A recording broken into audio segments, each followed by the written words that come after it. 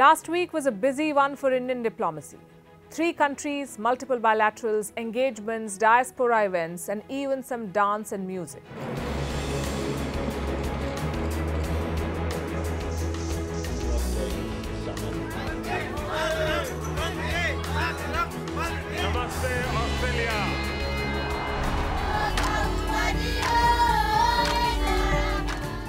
What stood out was this statement. We are victims of global power play. We want you to be an advocate for us, especially the smaller ones amongst us, ahead in its right context and given support by you, the leader of the Global South. We would rally behind your leadership at Global Forum. That was Papua New Guinea's Prime Minister James Marape. He was addressing the Forum for India-Pacific Islands Cooperation. That's where he called India the leader of the Global South.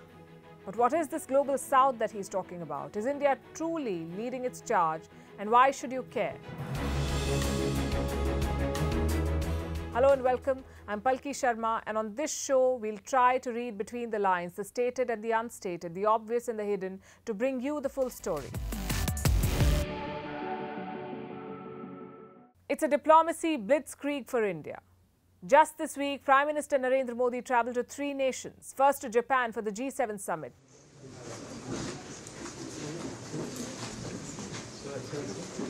Then to Papua New Guinea for India's Pacific push.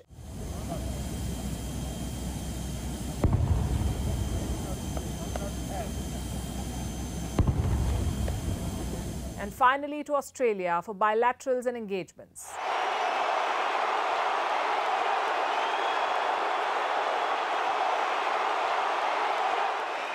I said to my friend, the Prime Minister, before, the last time I saw someone on the stage here was Bruce Springsteen, and he didn't get the welcome that Prime Minister Modi has got.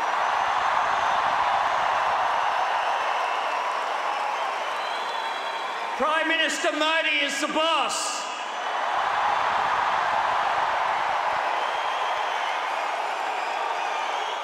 But it doesn't end there. Next month, he's going to the US for a state visit. And then in September, it is time for the G20 summit. India holds the G20 presidency this year, which means world leaders will be here in New Delhi debating some of the most crucial issues of the world. Before that, India will also be hosting the SCO summit, the Shanghai Cooperation Organization. India is the rotating president of this group too. It's a big deal for Indian diplomacy.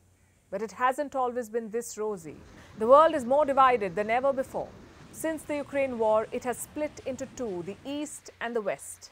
The war forced everyone to choose sides, but not India. New Delhi chose the more difficult path, the middle path. It maintained its age-old relations with Russia while strengthening its ties with the West. It may sound like the best of both the worlds, but it wasn't easy. The West chided us, they slammed us. There were calls to boycott. But India held on. We did what we believed was best for us, not what the West thought was the best.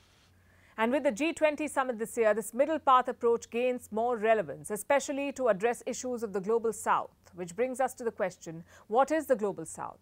It's a term that emerged after the Cold War, often used to define countries in Asia, Africa, and Latin America. Nations that are low income, have a huge population, poor infrastructure, and rampant marginalization. Basically, the global north is the rich, prosperous side, aka the West themselves, and the global south are usually developing nations, former colonies of the same West. This is a region that has long been ignored, a region whose priorities were overlooked by the West, but not anymore. Today's global south is very different. It's not a monolith anymore. Its economies are changing. Access to technology is expanding, and it is emerging as a global powerhouse, which puts India in a unique position. India is the 5th largest economy in the world, arguably one of the fastest growing ones right now. We have a GDP of over $3 trillion. India addressed the pandemic better than most nations. It administered 2 billion vaccines to its citizens. Not just that, it provided vaccines to the rest of the world too.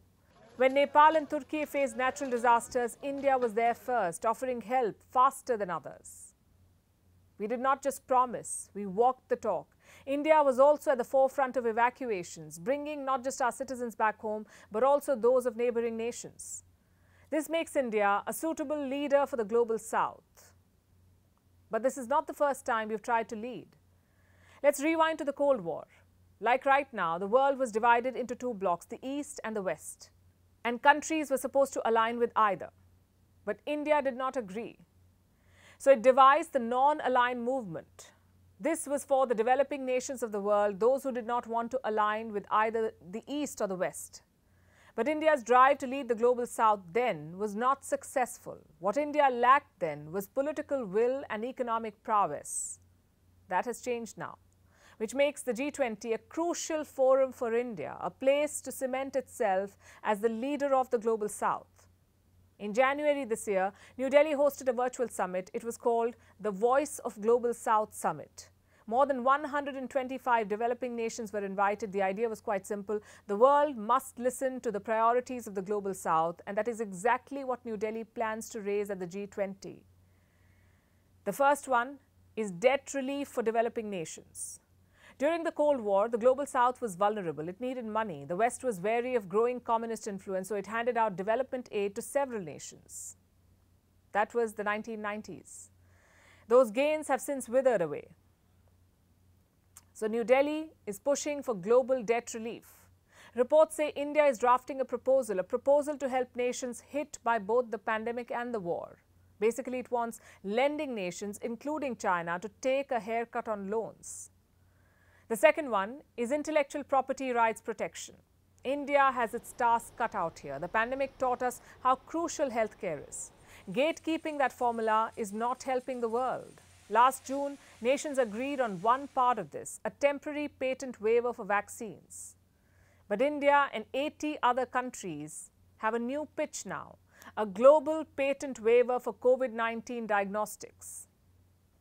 Another concern is access to affordable medicine, a cause that India must champion. And 3, climate financing. We all know that climate change is upon us. Heat waves are getting worse, floods are more common, and cyclones are more intense. Freak weather is becoming the new normal, and the global South is bearing the brunt of this. South Asia is especially vulnerable to climate change. This includes the likes of India, Pakistan and Bangladesh. They may not be responsible for the climate change, but they will be the worst to suffer and the first to suffer. So India must push for climate financing. Developed economies must contribute more, beyond the $100 billion agreed at the COP27 last November. The existing climate agreements are not enough. They're not meeting the needs of the global South. India must use the G20 to push for more.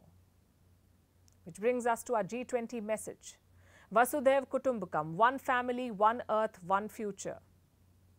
But for long, the G20 has not catered to one world. It has catered to a Western world. India aims to change that. It is looking at inclusive leadership. The global South has long been ignored. Its issues have long been sidelined, but not anymore. For the G20, this is a watershed moment with India at its helm. It can finally champion the causes of the global South.